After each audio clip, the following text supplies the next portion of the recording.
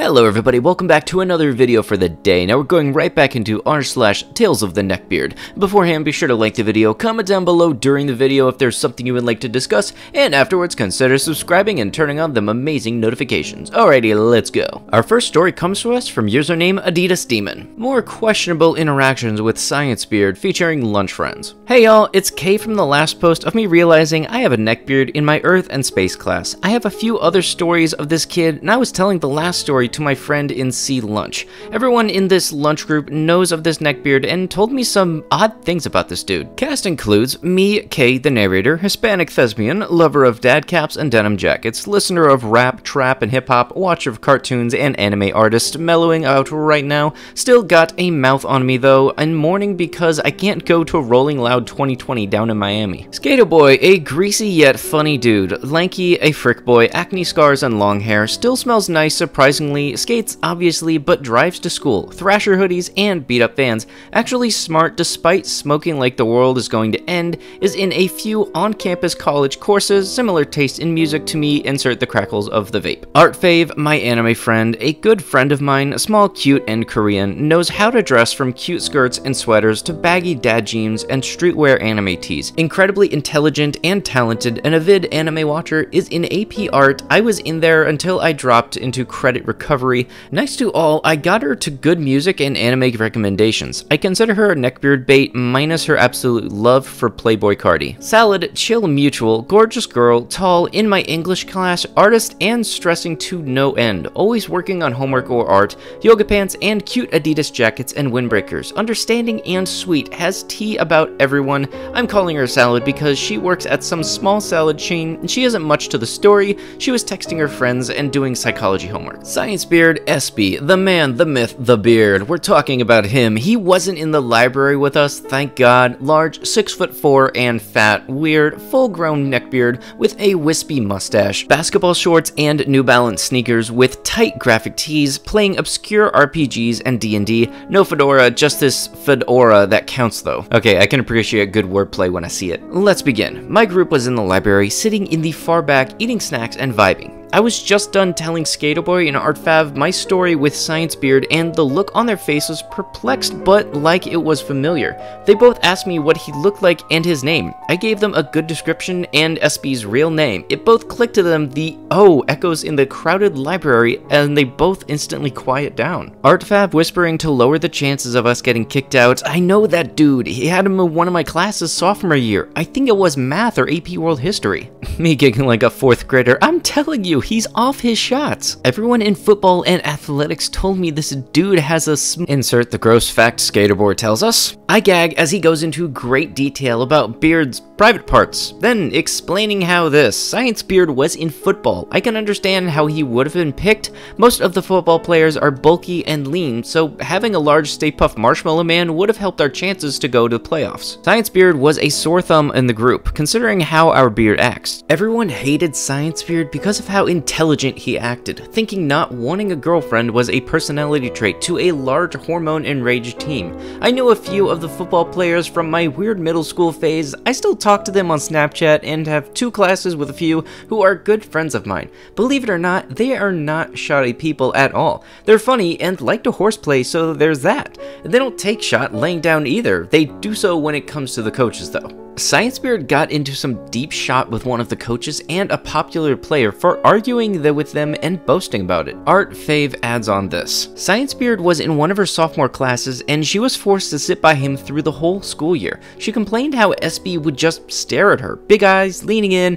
the whole 9 yards. She was so uncomfortable and tried to talk about it to her teacher, who seemed to blow it off, telling her this. He's just trying to be friendly, maybe he's shy. He would always try to correct classmates and even the teacher, and you can imagine how that turned out. Our fave believed he was on the spectrum due to his behavior around her and others. I cannot blame her for thinking that because everyone also thought of that for a time. It wasn't until she asked him about it and he replied, "Of course not, what makes you think that?" Salad gets in on the conversation talking about how this happened. She saw and heard Science Beard growl at a poor unsuspecting freshman who accidentally bumped into him during passing period. He would push girls and boys out of the way to get through. I began to think about my interactions with Science Beard. He hissed and screeched at me in the hallways, and I almost threw a punch. I didn't though because there was a teacher in the area. He made loud dinosaur noises during a dinosaur documentary for extra credit for the whole class period, despite everyone's annoyance, would not stop even when the teacher told him to shut up, and got visibly upset when there was a dinosaur messing around scene. The camera panned away from it and the sounds can still be heard, and ended up telling the teacher, who scolded him, yelling at him to get over it. Wait a second, is this guy getting jealous because of a dinosaur? Made unwanted remarks and puns and laughed at his own jokes and would look around for everyone's reaction. I'm thinking he just got a kick out of everyone being irritated. Everyone in the group listens, laughs, and tells the encounters with the beard until the bell rings.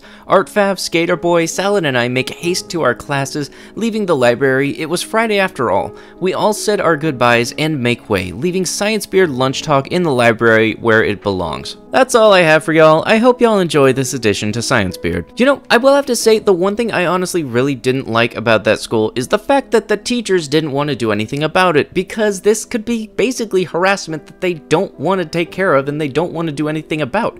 And seriously, it's this whole, oh, he just wants to know. No, I don't want to get to know this guy, okay? The teachers don't know anything about what's going on behind the curtains, and this whole zero tolerance policy thing is a load of crud. Our next story comes to us from username Kelleron. What do you mean you're happy? This one is from 4 or so years ago. I was a senior in high school, and the dude in question was an irritating little freshy arsehole. Not a full-fledged neckbeard, but well on his way. Before I get into this, I want to mention a few things. First, I am a thespian, never went through a questioning phase, never liked men. Second, I have trichotillomania. While I now shave my head to deal with it, I wore a very high-quality wig in high school to hide my bald patches. Trichotillomania, I might have pronounced it weird. It's basically this disorder or this type of thing where you feel the need to pull your hair out, and it is something that can be very noticeable. So, high school orchestra. I was a shoddy third violinist in the back. My stand partner senior year was the future neckbeard. He was very loud about games and anime. Not that I'm judging, I like both in moderation as well, but in the worst way possible. Always boasting, always talking over the teacher, just everything. You know the type. On the first day of orchestra, I knew it was going to be a long year. Still, I try to be understanding of all people. I mean, he maybe had autism, maybe he had been homeschooled prior to high school and didn't realize his behavior was inappropriate. I didn't know his life story, so I was polite to him.